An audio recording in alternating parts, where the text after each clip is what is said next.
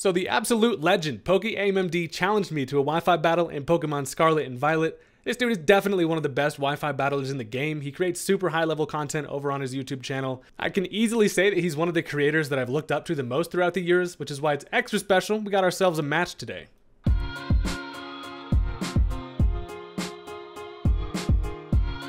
Listen, if you've been living under like a rock for the past 10 years and somehow aren't already subscribed to Joey, definitely check out his channel. His link is in the description. I can't recommend this dude enough if you're into competitive Pokemon at all. But today we've got ourselves a nice little underused match, meaning it's not going to be full of Pokemon that are always seen, and it's going to be a little bit creative here. So, my guy's definitely bringing some pretty scary mons. There's also some stuff that I'm not really sure what they're going to do. Let's go ahead and just jump right into the match.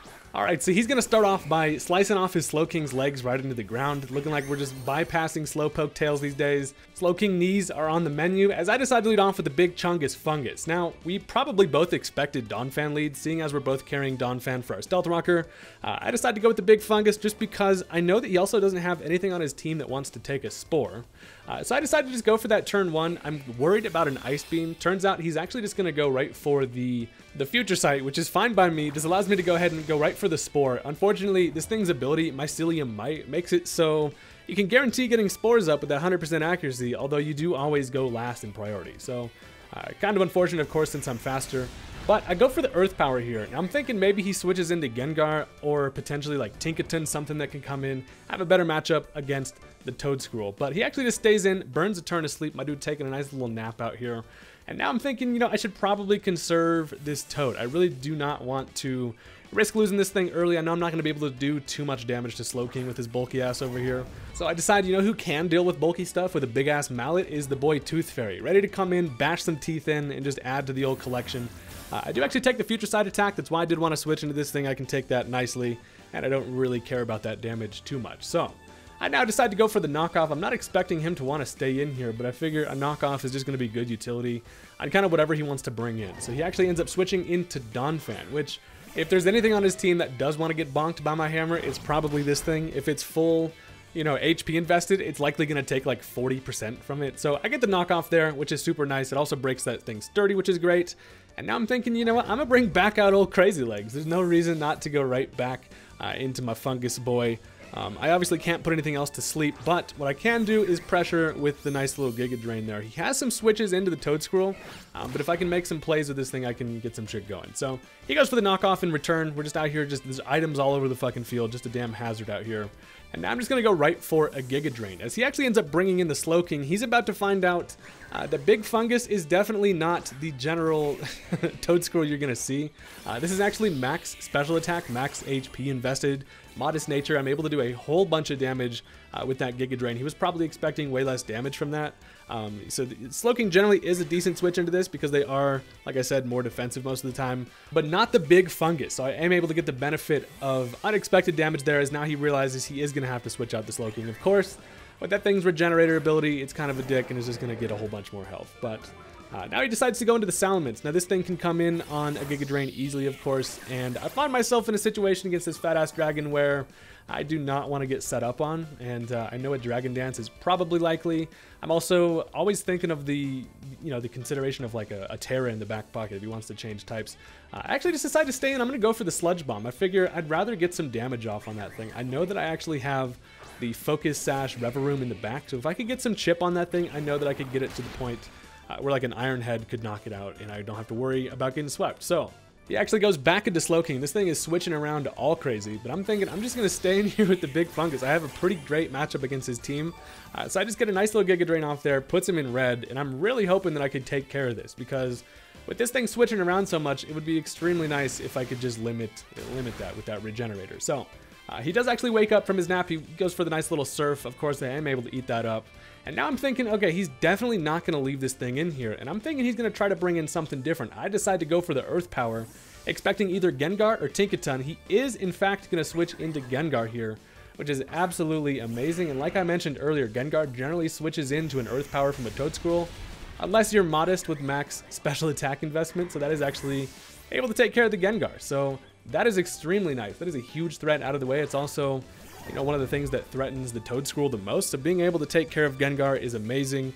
And luckily the prediction pays off for me there. So Now he goes into the Tinkaton. I do want to conserve fungus, of course. I can now put something else to sleep.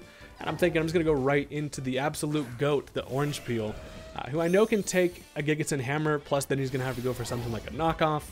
Of course, Gigaton Hammer gets some big old damage, nearly half, but you cannot go for it twice in a row. So this puts me in a position where either I can try to go for an Earthquake, or I could potentially set up my Stealth Rock. I would like the rocks up, just to break potential sashes, or just kind of try to limit switches as much as possible here. So he does stay in, goes for a knockoff there, gets rid of my leftovers, which is fine. We only got one bite of that apple, but I guess it's just on the ground now, which is impossible to eat if it's on the ground. Donphan probably wishes he could 5-second rule that shit, but I don't really have much that wants to switch into Tinkaton here. As I decide to try to go for the Earthquake, he actually is going to end up going for the Encore. So he liked me using Stealth Rock so much he gets to see it twice. Of course, that is going to fail. Encore Tinkaton is actually a super sick set. It's actually interesting we're both running with some different hammers here. I decided to bring mine in. I'm like, you want to compare hammers, bro? But he does not. Unfortunately, as he's actually going to end up switching into Slowking. So Tinkaton coming in on this isn't actually horrible. Slowking is down to half, and I can get a nice strong knockoff on this thing if possible. I would like to start setting up Swords Dances, but this team is built around kind of the Kilowattrel being able to set up Tailwind, and Tinkaton in a Tailwind is an absolute beast and that should not be messed around with. So I decided to go for the knockoff here. He is going to end up switching right back into the Donphan. So what actually is good about this is I've got enough chip on this thing to where after a knockoff, a Gigaton Hammer should be able to knock it out. I suppose unless it's like max HP and defense, but it's a risk I'm willing to take. He's probably going to try to get a Rapid Spin off. But yeah, I'm just going to go right for the hammer, absolutely squish his ass like a bug, and Donphan is going to go down here. So that is amazing for two reasons. First reason, he's not going to be able to get up Stealth Rock of his own. So mons that I have in the back are going to be in super great shape, especially the Reveroom who has the Pokesash intact, and also he cannot Rapid Spin my rocks away. So he brings in the Salamence. I'm thinking, yay, Stealth Rock damage. However, his fat ass does not take any goddamn damage because he's actually heavy duty boots. So that is scary. So he comes in. I'm going to end up going right for the knockoff here. I am faster. I know that I can get some damage off. Would have been great to get a hammer there. However, of course, you can't use it twice in a row. So I'm going to have to do with the knockoff. I just want some chip on this thing, as now an Earthquake is going to be able to take care of the Tinkaton. But I've put some good pressure on the team. Tinkaton's time was up. I figured I didn't really have an easy switch into this thing. So now I can kind of assess the situation a little bit easier. And I'm going to go right into young Walmart brand Zapdos. Now I have the option of setting up a Tailwind here. However, I'm just going to end up going right for the Thunderbolt. I'm thinking potentially I grab a kill here. I'm really actually wishing that I was Life Orb. I put heavy duty boots on this thing kind of last minute, and as you'll see, the Thunderbolt is not going to be enough to take care of the Salamence, but I do actually end up getting a Para, which that is extremely unfortunate because as you'll see, he does go for the Dragon Dance here. That would put him faster because at +1 he does outspeed me, and I'm actually thinking he probably would go for something like a Roost to be able to take the next Thunderbolt there. So lucky Para on my end for sure. So I'm able to then outspeed, go for another Thunderbolt, and luckily crisis averted, not getting swept by Fat Boy Dragon today. So you hate to see it, or I guess you love to see it if your name is Zaptrace. So now he gets a free switch into whatever he would like. He decides to go into Palmot. Now listen, I have not played against this thing at all, but what I do know is that these things are generally going to be Choice Scarf. So he ends up going for the Ice Punch here. He outspeeds, of course, and I'm able to actually live, which is clutch. And this allows me to then toss up a Tailwind. So for the next 4 turns, my team about to be fast as hell, plus that activates my Wind Power. So I'm going to end up going for the Air Slash, being able to outspeed, even though this thing is Choice Scarf behind the Tailwind. I figure a Slash would be super nice, but he does want to conserve that thing for later, and that thing actually becomes a problem. So yeah, so he ends up bringing in the Tinkaton here. Obviously, this thing can take an Air Slash like nobody's business, and I actually even just miss it. So a little bit of karma coming Kilowattrel's way. Definitely not worth the Parahacks on the Salamence, but that is fine. As now I'm thinking, okay, I either switch, something has to take a Gigaton Hammer here, or I go ahead and sack the Kilowattrel. I decided to just stay in. I'm going to go for a T-Bolt. I know I'm going to be able to get some pretty solid damage off on this thing. I do over half, which is amazing, and then in turn, he just goes for the knockoff and kills me. So getting that chip damage off on this thing was super nice because now it puts it in range to where I know Donphan can easily kill. I have a bunch of different options, especially Tauros. And he is actually going to be leftover set. So now I get a free switch. I decide to go into the Big Fungus. Now the reason for that is because I know that I can outspeed behind the Tailwind, and then an Earth Power absolutely destroys this boy, and I'm trying to rack up the kills for the legend that is Toedscruel. He actually ends up going for a Terra here, which is extremely scary. So he's actually going to lose his Steel type, and he's going to actually turn himself into water. So now he's actually no longer weak to the earth power, and a nice little defensive Terra on the Tinkaton there. That is extremely scary.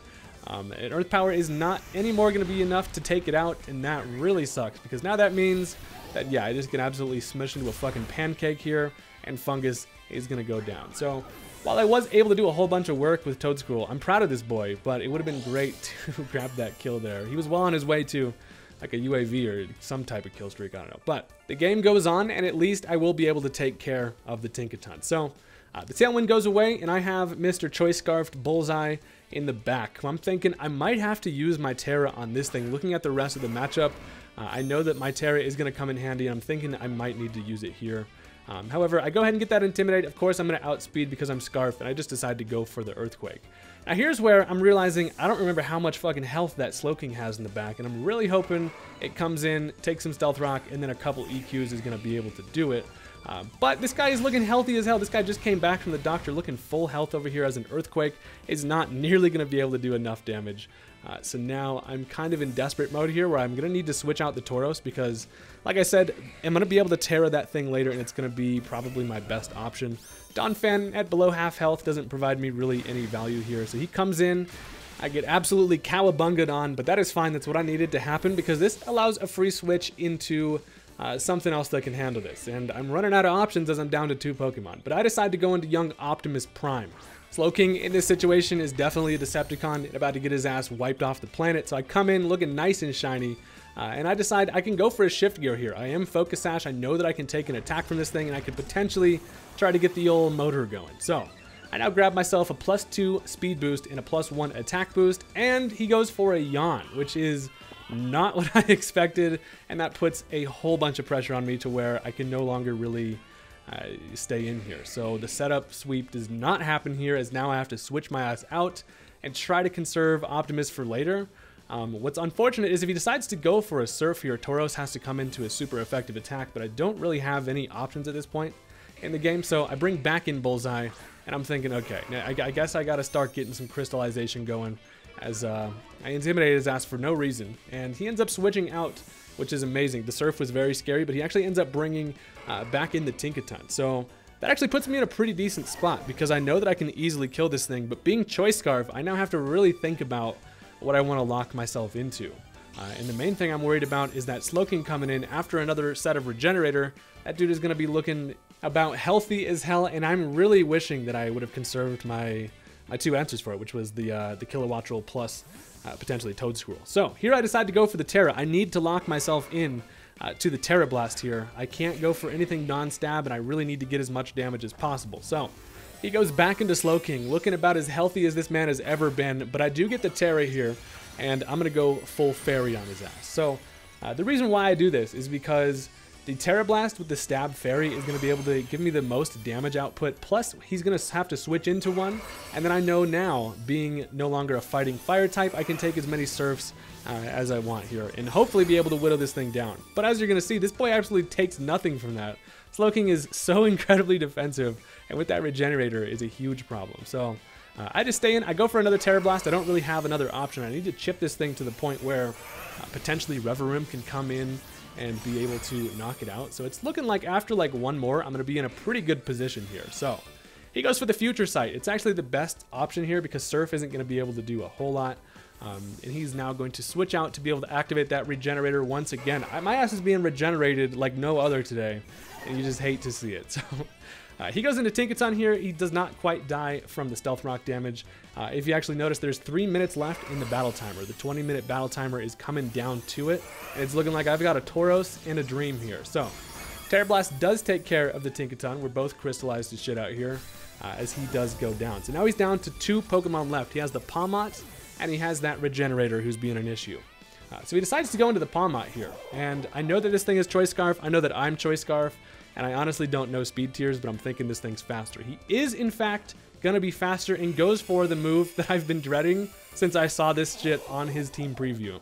The Revival Blessing is gonna be able to revive a single Pokemon on his team at the cost of bringing it back at half health. So he goes ahead, he revives his Donphan. This is some 2022 Wi-Fi battling, boys. He just brought back a Pokemon in the middle of a Wi-Fi battle. My boy's just out here using revives. So Luckily, at least, another Terra Blast is going to be able to take care of the Pawmot, and now I have to deal with not only the Slowking, but also a fucking zombie Donphan. This is the worst day of my life. I swear to God. This is the first time I've actually seen Revival Blessing in a Wi-Fi battle, and I could not have come at a worse time. So he goes back into Slowking here. I'm thinking if I can get one more chip on this thing, potentially I could get Reverum to finish it off here. The battle ends in less than a minute, and it is coming down to it.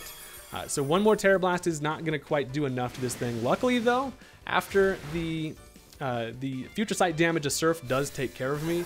And with the last 30 seconds, I got to see what Reverum can make happen here, boys. Keep in mind, the Donphan does only have half health over there. So I bring in the engine, and it is time to see if we can make it happen. I don't have any time for shenanigans. I have to kill this Slowking and kill a Donphan, and it's coming right down to it. So the Poison Jab here is luckily going to be able to take care of the Slowking. Finally, satisfying as hell seeing Slowking go down, I swear. And yes, of course, his last Pokemon is going to be that zombie Donphan at half health. So all I have to do here is knock it out with an Iron Head. Simple, easy, that's all I got to do. He's at less than half health with the Stealth Rock damage. I go for the Iron Head here. It is not quite going to be able to kill it. However, I get the flinch, which is absolutely insane. There's no longer any more time to finish off the match, and that is going to come down to the timer. So the match is going to end in my favor, and that was a hell of a finish. I swear to God, that was probably one of the better Wi-Fi battles I've had in this generation so far. But one of the interesting notes, if he did not flinch there, he then goes for an Earthquake, right? Knocks me down to my Focus Sash, and then I outspeed and then go for another one and kill him. However, he actually has the Ice Shard on his Donphan. So if I don't get the flinch there, I likely then just die to an Ice Shard, and the match is his. So the timer was on my side on that one, which you really hate to see. It's fucking 20-minute timer strikes again, boys. But regardless, it was still a really fun match. It was definitely exciting. Go check out my boy Joey's channel if you haven't already, and tell him I sent you, and I will see you guys next time. Peace out.